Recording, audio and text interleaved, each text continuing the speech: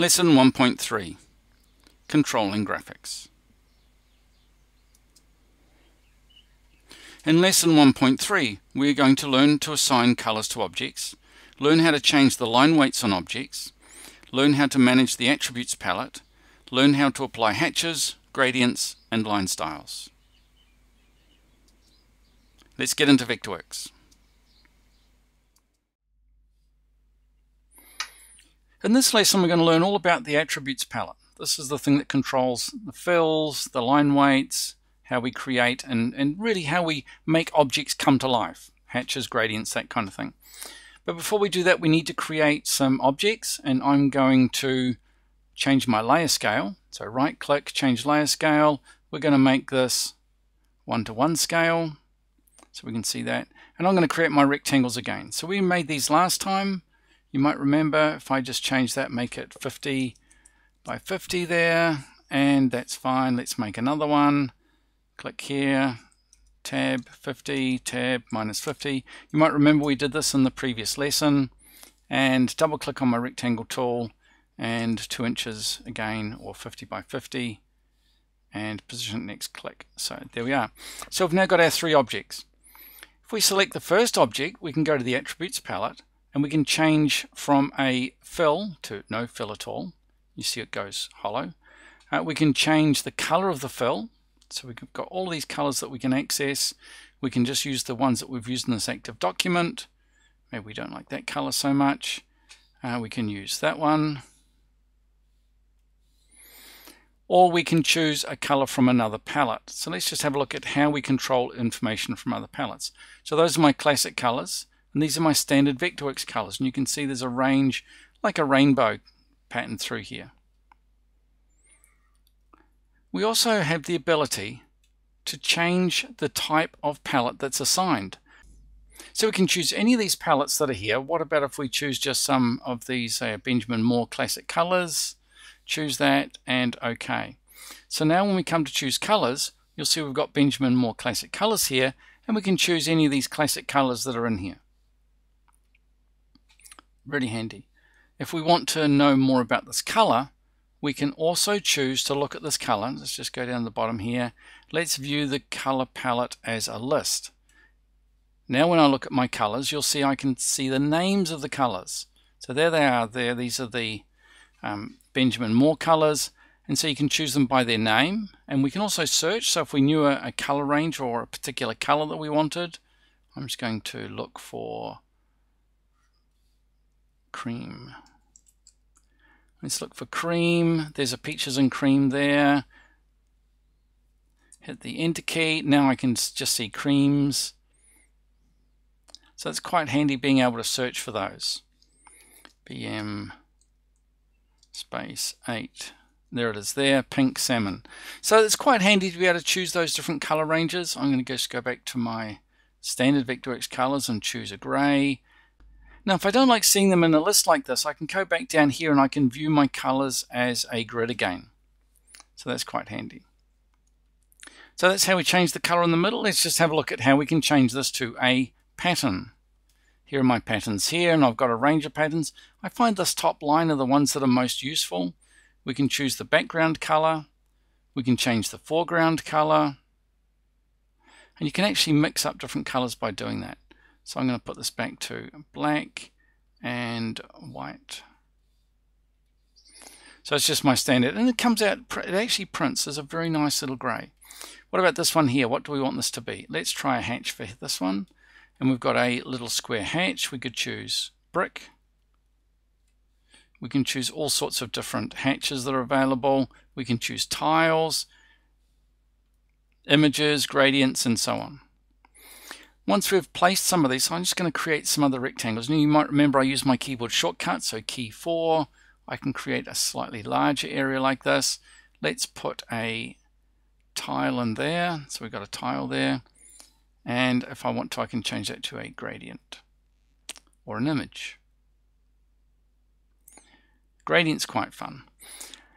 There is a tool here called the Attribute Mapping tool. The Attribute Mapping tool, when you select it, you'll notice that you get a start point for your gradient and an end point for your gradient. So you can actually choose where the gradient starts and stops. We can click on this button just here, and we can choose whether it's a linear gradient or a radial gradient. So sometimes I do this so that the gradient goes from one corner to the other, and you can see it gradually fades across that point there. If I bring that back to the middle, I get a color in the middle, and it gradients out in a radial pattern. If we make that a image, we have the ability to scale the image. So I can make my image that big, and you'll notice if I go to the corner I can scale it. If I go to a midpoint I can rotate it. If I make that a tile, there's my tile there. Now there aren't that many options here with my object until I zoom out. So what I need to do is to zoom out a bit. You'll see there's my controlling box there. So I can grab my tile and I can make it smaller. I can also rotate my tile. And again, I can grab a corner, I can make it larger. So that's the attribute mapping tool, works with those objects.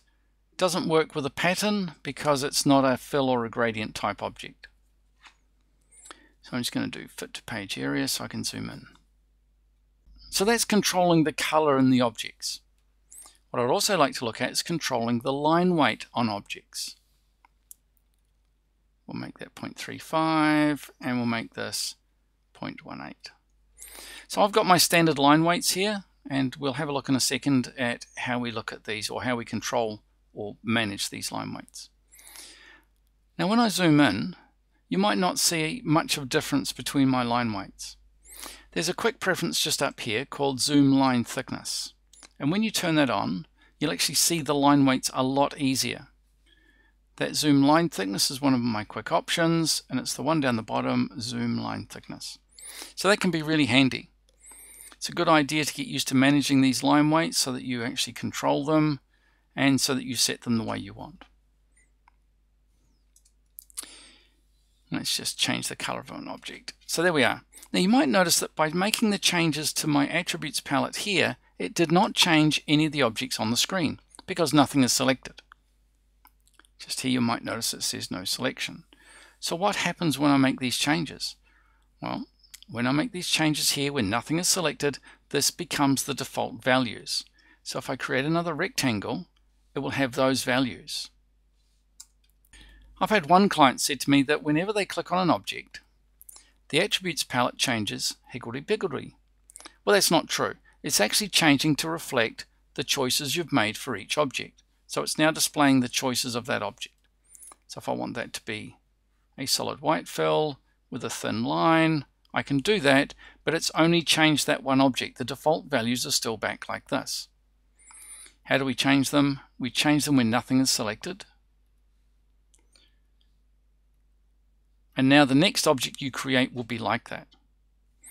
Now the other thing you can do is to set the default attributes. When you set the default attributes, the choices I've made here become the defaults, and if I select an object, I can actually apply the default attributes. So if I choose use default attributes, it should change that object back for me. So let's just go down to here. That's my default attributes.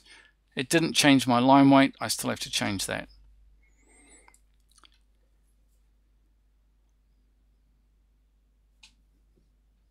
I'm just going to zoom out because I'd like to show you something else. So let's draw another rectangle. There's one there, and there's one there.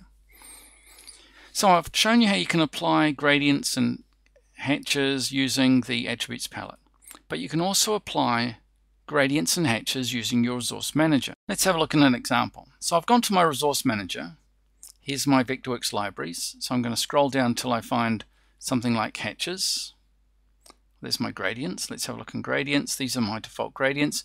If I grab hold of that gradient, hold my mouse button down, drag it across to an object and let go, Vectorworks will apply that gradient to that object. Let's have a look at hatches. I've got some hatches here. These are my default hatches. Let's grab one of those and we'll drop that on an object, and we'll say don't show that anymore. So you can see it's quite easy to drag and drop hatches onto objects